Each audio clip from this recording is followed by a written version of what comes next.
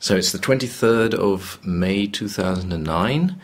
We're in Bodrum, Turkey, attending the fourth conference of the Property and Freedom Society. On this occasion, my name is Robert Groezinger, and I am interviewing Gabb, the director of the Libertarian Alliance of Great Britain, because of the scandal involving expenses in the UK Parliament, and all the background concerning that from his point of view as what I perceive as an astute observer of British politics. So, Sean, give us your view of what has happened in the last, is it 2 weeks now? Every day a revelation about expenses that should not have been made on the taxpayers' billing.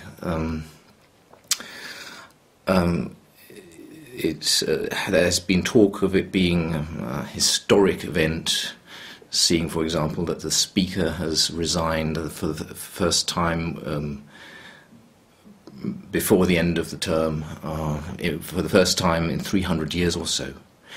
Sean, what is your view? Okay, we need to look at the background to this general situation. Just looking at the news reports in themselves makes for an entertaining scandal, but not for much else. I think what we need to begin by understanding is that the British Parliament is the most theoretically supreme legislative body in the world. It is unrestrained by any written constitution. The British Parliament could, if it so chose, declare that I was a woman. It could divorce me from my wife. It could repeal the Government of India Act that gave India independence and send out a new viceroy. He might not be received in New Delhi, but it would be good law in the British courts. The British Parliament could pass a law sentencing every red-headed man to have his right hand cut off, and this would have to be accepted and enforced by the courts. There are no limits to the power of the British Parliament, or rather, the legal phrase is the Queen in Parliament. As long as a bill goes through the House of Commons, through the House of Lords, and is signed into law by the Queen, it cannot be questioned in any British court. Now, this means that any government which is accountable to Parliament might be in considerable difficulties. What has happened during the past 2 generations is that the executive has neutralised the authority of Parliament by filling it with people of very limited moral character, very limited moral and intellectual character. The government is formed by the dominant party in the House of Commons. The members elected to Parliament to represent that party are chosen by the party leaders, and so the government uses its ability to choose candidates to make sure that Parliament is not filled with the kind of people who in the past made such trouble for the authorities. I'm thinking of the 17th, 18th and even the 19th centuries. So that is part of the background. Mm-hmm. These people are of very low value as human beings. Now, the deal put to them is that they will rubber stamp whatever their party leaders put in front of them. They will not raise fundamental difficulties that endanger the stability of a government or the viability of its programme. In return for that, they will be allowed, indeed encouraged, to have as much sex as they want and to take as much money in bribes and in fraud as takes their fancy. They've been encouraged to acts which in the rest of us would be punished as fraud or tax evasion or both. And when do you think did this start? Did this start consciously by some government, or was this some kind of gradual erosion of morals, which then the government thought, or people in government realised that is quite a good thing from their point of view? What and how? So when did it start to happen, and how did it happen, in your point of view? There is no defining moment before which we had a functioning parliamentary democracy, and after which we hadn't. It is a gradual process. You might say it began as far back as the 1880s, when the modern party systems came into being. So not the modern parliamentary parties, they predate this by quite a long period, but the party structures, as they emerged in the 1880s, gave leaders the ability to select candidates. Now this is a power that grew during the 20th century. It was the power of the executive over Parliament was greatly increased in 1911, partly by the fact that the House of Lords was neutered, and partly by the fact that for the first time members of the House of Commons were paid a salary. Before then they had been unsalaried, which meant that Parliament was effectively shut to ordinary people, or people without independent means. And of course, once you have people in positions of considerable potential authority without independent means, they will be tempted. They'll be tempted to take bribes. Yes. I'm not saying it started then, but that was a step towards it. That was loading the problem, or loading the gun, so to speak, Yes. and now the trigger has been. Well, the trigger was pulled, and now it has. Now we've discovered the smoking gun. Yes. If you want a real villain, I would put forward Margaret Thatcher's name as a candidate. She regarded the House of Commons with probably well-merited contempt, and what she did was to make sure that only the right people would be selected as Conservative candidates, i.e. that the only people who would be selected for the Conservative Party to stand in elections were the kind of people who would be trusted to vote for whatever measures Margaret Thatcher put before them. And then you had the rise of New Labour. Until the 1990s, Labour MPs were traditionally rather rebellious, often rather free spirits, generally in the wrong respects, but they were persons of individuality. With the rise of New Labour, that was ruthlessly stamped out, and the Labour majority that came in 1997 was made up very largely of two-legged sheep, who were offered the deal and took it with both hands. You can have as much sex as you want with your researchers, your prostitutes, your rent boys, or anything else. You can take bribes, you can solicit for bribes, as indeed several Labour peers were found to be doing a few weeks ago, or you can simply pad out your expenses, change your second residence for your first residence, claim your parliamentary allowances, do things which, as I said, would in the rest of us be regarded as fraud or tax evasion. It's something that crept up on us, but now it is a solidly established part of the Constitution. Yeah. So now that they've all been found out, and suddenly everyone is running around like a headless chicken, in Parliament at least, we've all suspected something like that going on. There was anecdotal evidence, but now it's all been drawn out into the public. The question for any observer is why now, and why by the Daily Telegraph, or the Telegraph Group, which previously has not been famous for attacking the establishment, whether left or right. It seems that the left, or the Labour Party, of course, being in government, is harmed much more at the moment, and Cameron is on top of the crisis as much as he can be. So it seems, on the face of it, that it is an attempt by the Daily Telegraph to help the Conservatives to power. But at the same time, it is very harmful of the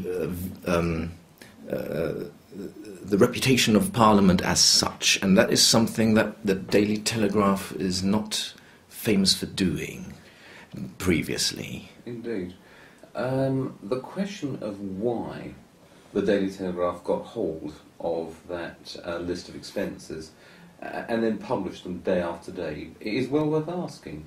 The most obvious answer is that it is the function of the media in a parliamentary democracy, or it is the function of the media in a liberal democracy, to hunt out and expose wrongdoing in high places. But well, the British media hasn't been very good at doing that, and the Daily Telegraph has never been particularly good at doing that. The idea that this is fearless investigative journalism with nothing but the public interest at heart is probably one of the more bizarre conspiracy theories. The other conspiracy theories are much more interesting. Let's go through the most obvious conspiracy theories. One is that this helps the career of Boris Johnson. He is Britain's most senior politician who is not also a member of the House of Commons. He's the Mayor of London. He resigned from Parliament last year after being elected Mayor of London. He will hold that office until, I believe, 2012, after which he may stand again, or he may decide to return to Parliament. He's known that he would like to return to Parliament, indeed that he would like to become a Conservative Prime Minister. Now, to see these revelations as assisting in the struggle between the parties is unrealistic. It really is like trying to win a trench battle with an atom bomb. This is something that has damaged Labour politicians very badly, but it's also damaged a number of Conservative politicians, and it seems to have been a fairly random process. Indeed, among the Liberal Democrats, one of the people who's been damaged by the revelations is somebody who has been campaigning for many years for greater transparency of members' expenses. So it's difficult to say that any particular group of politicians has been worse hit than any other. Except that, as you said, Labour's in power, so they've been raking in the majority of the corrupt gains. But Boris Johnson is known to be a long-term friend of Benedict Brogan, the assistant editor of the Daily Telegraph, who has supervised the publication of these revelations. Boris Johnson, indeed, used to be a journalist employed by the Daily Telegraph. Now, it might assist his own ambitions if every other Conservative politician were to some extent to be tainted with these corruption scandals. Boris Johnson is out of Parliament, and so he has no expenses to claim at the moment. However, he was a Member of Parliament between 2001 and 2008, and the Daily Telegraph has not published anything about his own expenses. It may be that he was perfectly honest in his claiming of expenses, but it might be interesting to ask why his name is on none of those lists. Indeed. Another conspiracy theory is the timing a few weeks before the European election, where the polls are in a way that the UKIP is on the rise, even the BNP is on the rise, Labour is on a downward trend, and the other two established parties aren't doing too well, that the Telegraph, or whoever is behind this revelation, would like to cause as much damage in this election as possible, because this election is not not relevant in a direct way to British politics, but is of course the result would put enough fear into the established parties to do drastic things that I don't know what, but so what do you think of that possibility? It is possible that there is a European dimension to this. I am entirely ignorant of who and why. Who gave these details to be published and why, I don't know.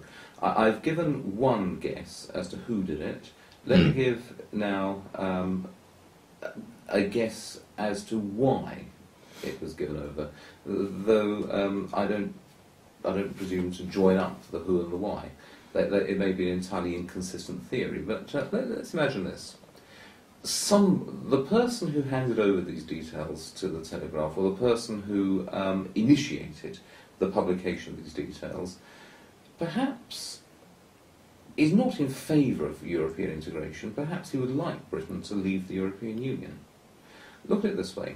The Lisbon Treaty will only come into force once it has been signed into law in every one of the 27 member states. David Cameron, the Conservative leader, has issued a very ambiguous promise. He has said, if the Lisbon Treaty has not been ratified when we come into office, we will hold a referendum on it in this country and we will recommend a no vote. And every time anyone has asked, Mr. Cameron, what would you do if you came into office after the Lisbon Treaty had been ratified? He won't answer that question. Mm-hmm. Now, in the normal run of things, there would be a general election about a year from today, next May, May 2009. Sorry, May 2010. Yes. Sorry, as ever, I'm rather behind the time. There would need to be an election by May 2010. The Czech president, Václav Klaus, is refusing to sign the Lisbon Treaty into law in his country. He is under great pressure to sign it. I believe the Polish president has also refused to sign it. The Irish rejected the treaty in a referendum earlier this year, and they may accept it in a second referendum later this year. Now, President Klaus has said that he will keep the issue open until after the elections in Britain. But the question in terms of Czech politics and the pressures that can be put on the Czech president by the Germans, the French, and other pro-integration governments is how long can he keep the issue open?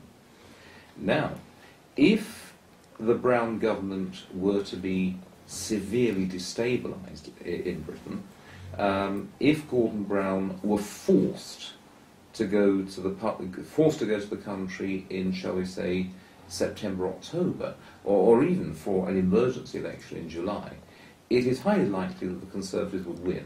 The only question at the moment is how big would the Conservative majority be.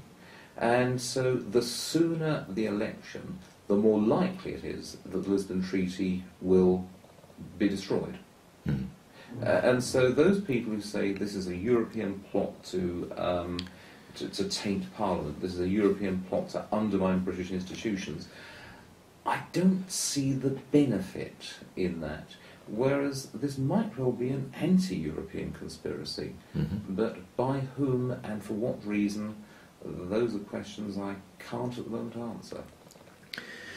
Okay, this crisis, being of historic dimensions, would normally be a chance for, now looking at constitutional dimensions here, for the Queen to step in and throw out the Prime Minister, not that way, but she would ask him to leave, more or less, ask him to hand in his resignation. Yes. I would suspect that a clever palace staff could leak this to the public, and from that moment on, Gordon Brown would have no choice anymore. The public is so furious against about him and about Parliament, he would have no choice. He would have to leave. I expect you don't expect this to happen. Why is it not happening? It would be a chance for the Queen to assert a little bit more power again and to recreate a new balance, or a new kind of checks and balances in British politics. Has she not got the stamina to do, or the courage to do this? Has she not got the historic view of this, or what? Why is this not happening?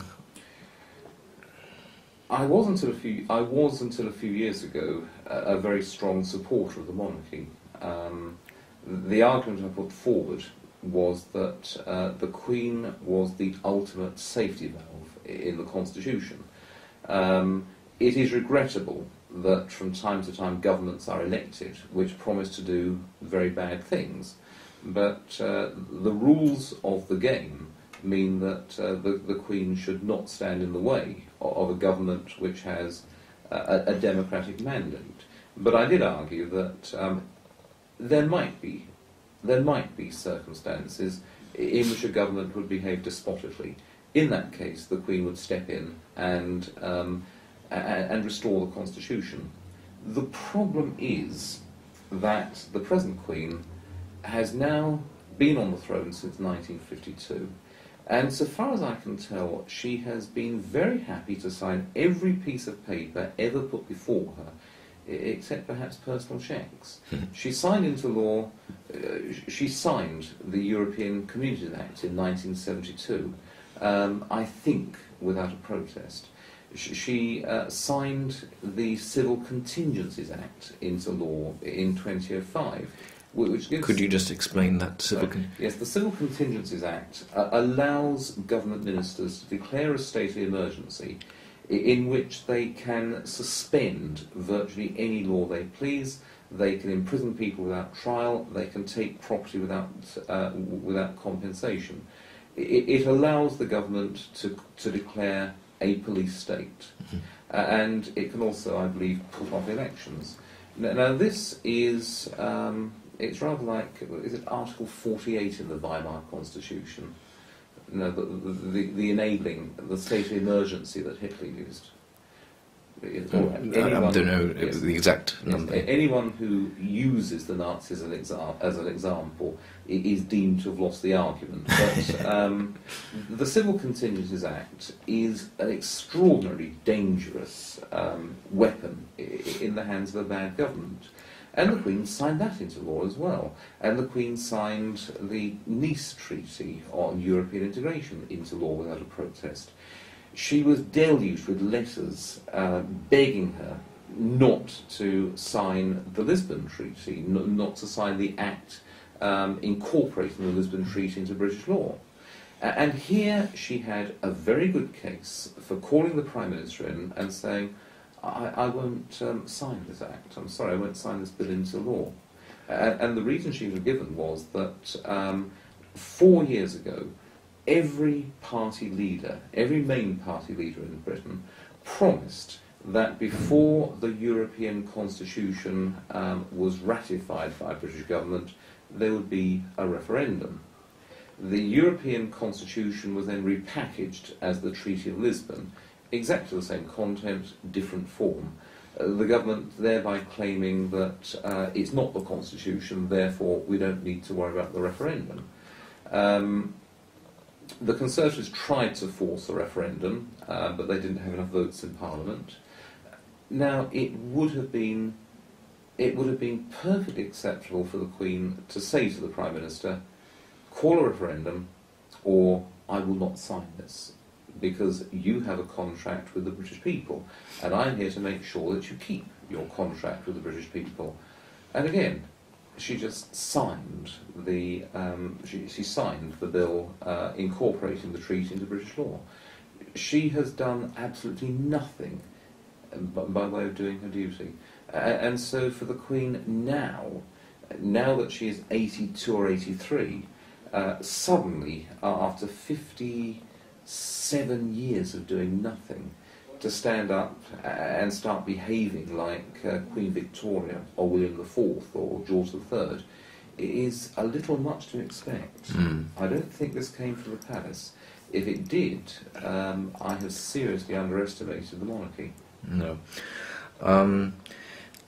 Last question, basically. What do you think is the likely short-term outcome of this crisis regarding the rules of expenses? What is going to happen in that sense, and also what's going to happen after the next election, whenever it is?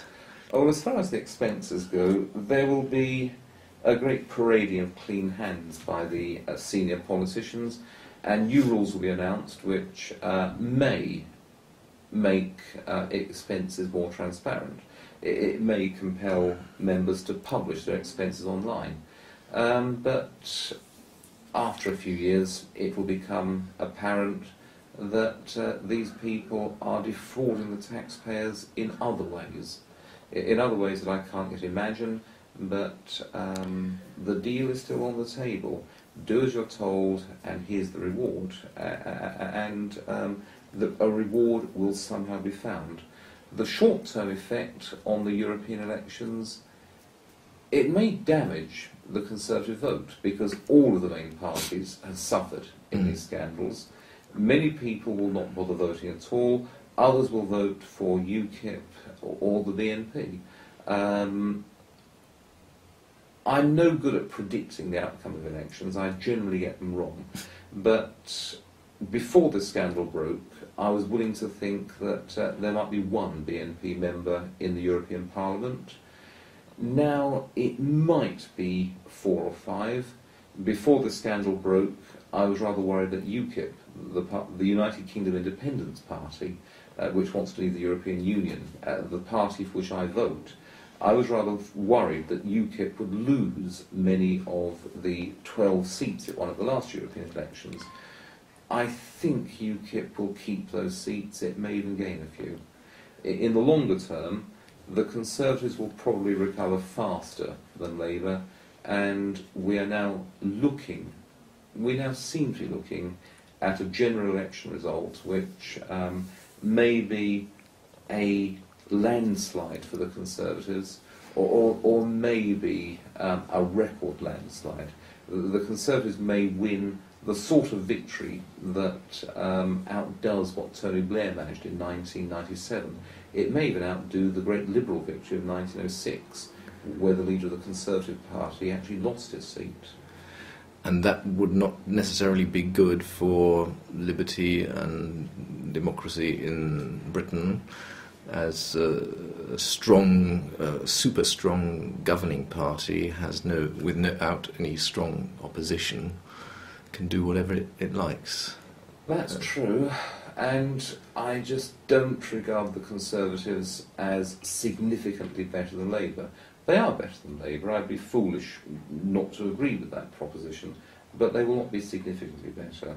That being said, if we had a Conservative government next time with a majority of 45 or 60 and a strong, effective Labour opposition, every time those of us in the wider Conservative movement said, hang on, you can't do that, that's awful, Conservative governments aren't supposed to do that sort of thing. You'd have the government supporters coming up and saying, well, you know, you've got to support us, because if it's not us, it'll be Labour, and you wouldn't want Labour back, would you? Mm-hmm. Now, it looks as though that argument will not be open. If the Labour Party suffers a catastrophic defeat at the next election, and the Conservatives have a supermajority, yes, they can do whatever they like in legislative terms, but they'll also have a very unwieldy majority, a majority which will have sucked in large numbers of members who are not persons of no consequence. It will lead to factionalism within the Conservative movement, within the Conservative Party, and it also means that those of us in the wider Conservative movement can attack bad Conservative laws with much more confidence. It will not be like in the 90s, where every time we did something to undermine the major government, the last Conservative government, We always knew in the back of our minds. Sorry, we meaning the Libertarian Alliance, Libertarian Alliance, or any kind of other fringe organisation on the fringe of the Conservative Party. Well, I should define what I mean by the wider Conservative movement. The wider Conservative movement includes organisations like the Libertarian Alliance, the United Kingdom Independence Party, the Bruges Group, all the other anti-European organisations, the Taxpayers Alliance, No to ID cards, all of these organisations which are not directly affiliated to the Conservative Party but which are part of the wider movement. If there is no Labour opposition, we shall with much greater confidence be able to attack the next Conservative government and give these people 45 seats as a majority, give them 200 seats as a majority. They will still do some very bad things. Okay, thank you very much. Well, thank you.